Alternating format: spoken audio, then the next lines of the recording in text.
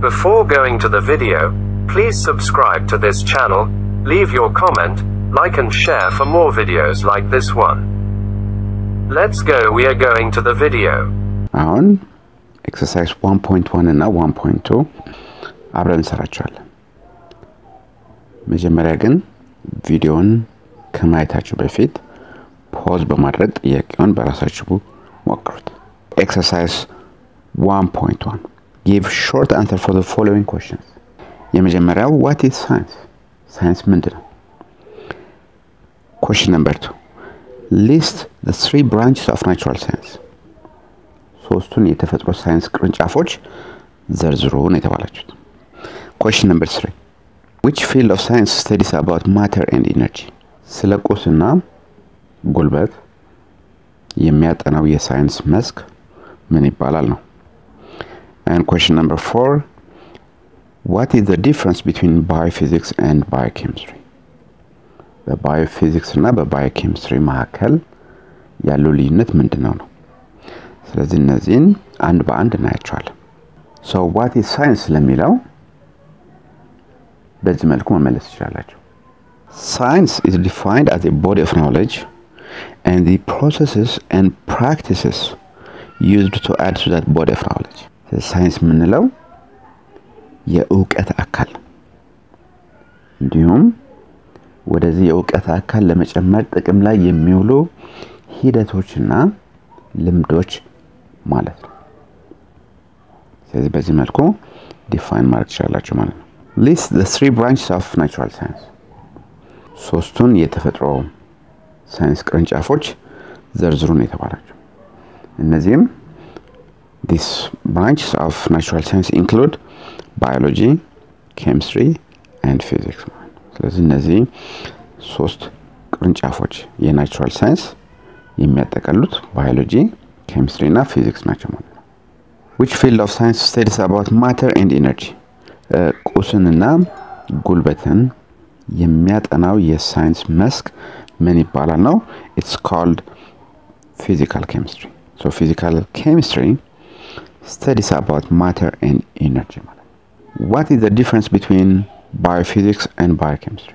Biochemistry እና biophysics ያለው ልዩነት ምንድነው ነው የሚለው ጥያቄው። So biophysics is the study of physical phenomena and physical processes in living things, whereas biochemistry is the study of chemical processes within and related to living organisms. Biophysics it is the study of physical phenomena and physical processes in living things. Biophysics ማለት ህይወት ባላቸው ፍጥረታት ውስጥ የአካላዊ ክስተቶችና አካላዊ ሂደት ጥናት የሚያጠና ማለት ነው። Whereas biochemistry is the study of chemical processes within and related to the living organism. Okay? Biochemistry ግን ህይወት ባላቸው ፍጥረታት ውስጥ የሚካሄዱ ኬሚካላዊ ሂደቶችን የሚያጠና የሳይንስ ብራንች ነው ማለት ነው። Exercise 1.2 So exercise 1.2 ምርጫዎች ናቸው። Question number 1 The natural science disciplines are ማለትም የተፈጥሮ ሳይንስ ዘርፎች ምንድን ናቸው? A interacting ምን ማለት ነው? መስተጋብር ማለት ነው። B overlapping ተደራራቢ ማለት ነው። C interrelated እርስ በርስ የተያያዙ። D all of the above ሁሉም መልስ ናቸው። So ቅድም ዲስከስ ስናደርግ natural science disciplines are what? Interacting ብለናል፣ overlapping ብለናል፣ they are interrelated ብለናል። ስለዚህ እነዚህ ሁሉንም ያጠቃለለ The branches of natural science studying the composition of compounds and the processes taking place in organisms respectively are So ጥያቄ ምንድነው የሚለው የውህድ ቅንብር የሚያጠና እንዲሁም በሰውነት ውስጥ የሚከናወኑ ሂደቶች የሚያጠኑ የተፈጥሮ ሳይንስ ቅርንጫፎች በቅደም ተከተል ምን ምንድናቸው ነው ወይ ምን ይባላሉ? So የመጀመሪያው chemistry and biology, B physics and geology, C biology and physics, D biology and geology. ስለዚህ ምን ይባላል? ስለ composition of compounds የሚያጠናው chemistry ይባላል. And then you have to remember biology studies the processes that take place in living organisms ብለናል። ስለዚህ መልሱ ምን ይሆናል ማለት ነው? መልሱ A ይሆናል ማለት ነው። chemistry composition of compounds ማለት የውህድ ቅንብርን የሚያጠና የሳይንስ ቅርንጫፍ ነው። Which one of the following is true about science? ከሚከተሉት ውስጥ ስለ ሳይንስ እውነት የሆነው የትኛው ነው የተባላችሁት? A it is the study of physical and natural world. ስለዚህ ስለ ቁስና የተፈጥሮ ዓለም ጥናት ማለት ነው። B it comes from the Latin word scientia meaning knowledge. ሳይንስ የመጣው ከላቲን ቃል ሆኖ scientia ማለት ዕውቀት ማለት ነው። C it is a system of acquiring knowledge based on scientific method. በሳይንሳዊ ላይ የተመሰረተ ዕውቀትን የማግኘት ስርዓት ነው። And D all are correct. ስለዚህ ሳይንስ ማለት it studies about the physical and natural world, and you have to remember it comes from the Latin word scientia meaning knowledge ማለት ነው.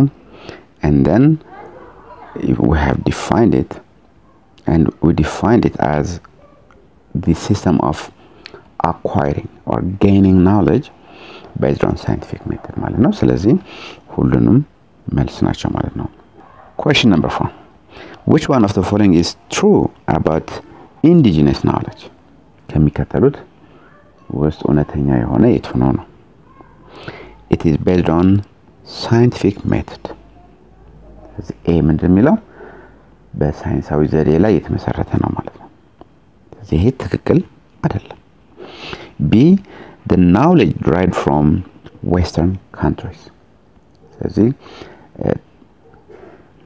ከምዕራባውያን አገሮች የተገኘ ዕውቀት ነው። ይሄም ትክክል አይደለም ማለት ነው። C it incorporates local people's knowledge. ስለዚህ ይሄን ትክክል ነው። የአካባቢውን ሰዎች ዕውቀት ያካትታል። So the answer is C. D እንደሚለው it has a universal perspective and commonly recognized as western science ማለት ነው። ይሄ ደግሞ so it has universal perspective ማለት ሁለንተናዊ እይታ ያለው ሲሆን and commonly recognized as western science.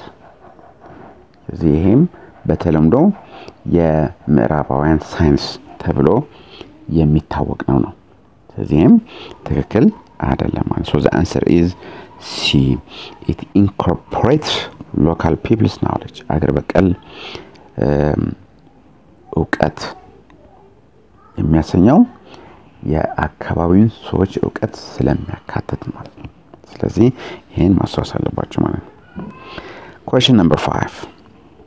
Which one of the following is the world famous scientist who discovered law of motion and gravity? ከሚከተሉት የትኛው ወይም ሳይንቲስት ነው የመንቀሳቀስንና የስበትን ህግ ያገኘ ነው? So ቅድም እንዳልነው Isaac Newton discovered the laws of motion and law of gravity ማለት ነው። ስለዚህ Isaac Newton የእንቅስቃሴና የስበትን ህግ ያገኘ ሳይንቲስት መሆኑን ቅድም አይተን ነበር ማለት ነው። Well, if you like this video then like this video and share it with your friends.